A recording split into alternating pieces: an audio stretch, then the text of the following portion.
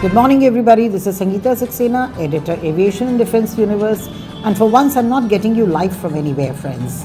I'm getting you a speech given by CMD Max Aerospace, Mr. Bharat Malkani, and this was given at the MRO Asia Pacific in Singapore recently. Friends, it is here that he spoke about how India is a great MRO location and why everyone in the region should come to India to get the maintenance repair overall of their aircraft done. MRO as an industry is growing and a very popular industry, keeping in mind that we've got so many OEMs who started their MROs in India along with Indian partners. And friends, let me tell you a little more about the Max Aerospace. It's a one-stop solution provider and a trusted partner to its customers, and it's been there since 1994.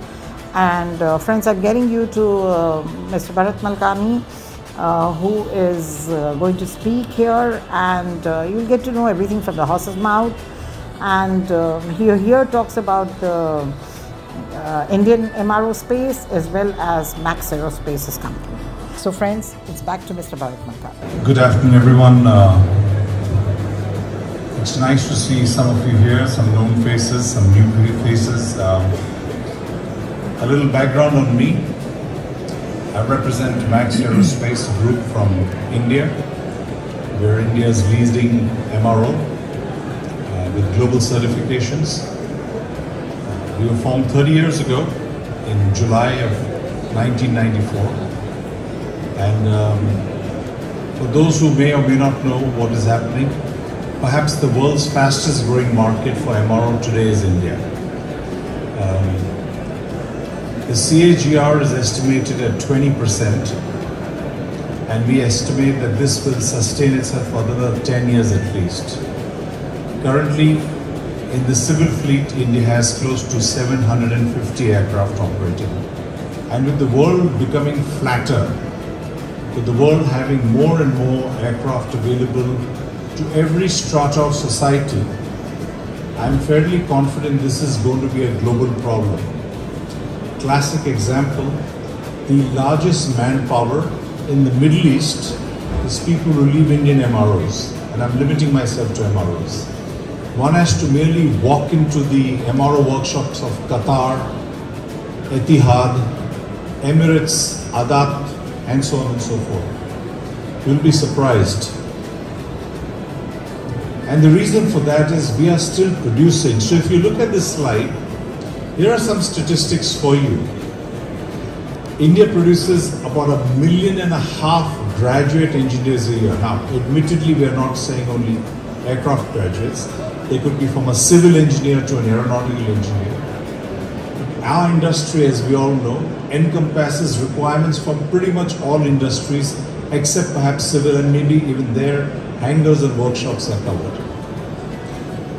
In addition, we do 1 million diploma.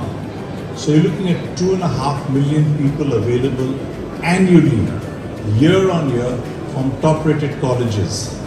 When I say top-rated, if you see today the CEO of Microsoft, Satya Nadella, he's Indian. You see Indira Nooyi of Pepsi, you see the Apple leadership team, you go to Jet Propulsion Labs, Zogleka, they're all from India. We're talking about some of the finest engineering brains to come out, are still being produced there, and that's the volume we're getting.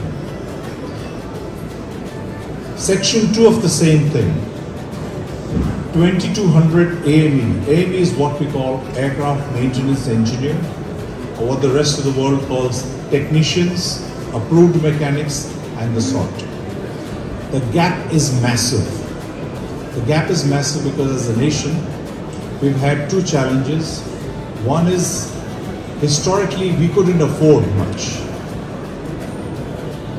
Transportation was covered by an extensive rail network, and there was no opportunity for young boys and girls to go and join the aviation sector.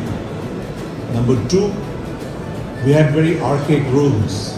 The import of MRO was taxed at 5% and local production at 18%. This particular thing changed only during COVID in 2020, that gave a boost to Indian MRO, and even more in 24, where the Indian MROs, whatever they produced, they could get a full set off from the users, that is the airline operators, the aircraft operators.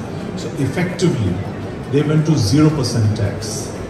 India is now one of the few countries with zero import duties, export duties, or local taxes for MRO, making it a much favored location. But if you look at that again, 2,200 AMEs, number is low compared to that. One of the reasons I was asked to come and speak here was to give the opportunity. I don't know how many of you here are listening because you see an opportunity in education. But I promise you, it is bigger than the MRO industry itself. At a size of 2.8 billion, our MRO, the total production within country is 2.5 to 2.6 only. Until 2020, like I mentioned, from independence 1947, the rules favored import of MRO. We were still governed by Aircraft Rules 1937. Written via colonial masters. That having been changed, the attitude changed, and you have a requirement. Almost all the MROs outsourced. Between Lufthansa Technik, Air France KLM, Turkish Technik, and SIAC, you've covered pretty much 100% of Indian MRO, plus some things that typically OEMs like to keep. All that is going to change in a country that's finding its feet, it's growing rapidly, and is able to establish its presence globally. So, 2,200 AMEs for the educational sector, you're going to have to look at least training 4,000 to 5,000 additional per year. From these 2,200, how many are able to get jobs, or how many are competent enough to do the jobs is a figure I don't have. And take an average guess, I would say half of them are employable easily. Half of them probably never make it to the industry because of the exacting standards that our industry desires. Rightfully so, we continue to be the safest form of transportation globally, no matter what the challenges we face. Be it the COVIDs, be it whatever else, we have continued in this. So when you see this growth of Indian fleet, 713 as I mentioned to 1500 by 2031. Just do the math based on your own industry, whichever part of the world you might be. If you were to do an increase from 200 million to $4 billion of MRO, how many people do you think you need? And I'm not saying all of those are going to be done locally. No. I think a fair amount will still come through the import route. I think there will be some IP that some OEMs will continue to protect, and we may not make it. But even if half of that makes it, they are woefully short, despite having engineers. And one of the other reasons for that is we've never managed to develop the brightest and the best colleges for AME, for aircraft maintenance. It is a new field. It's what you and I would call virgin territory, greenfield programs. I know there's an Embry-Riddle in Singapore.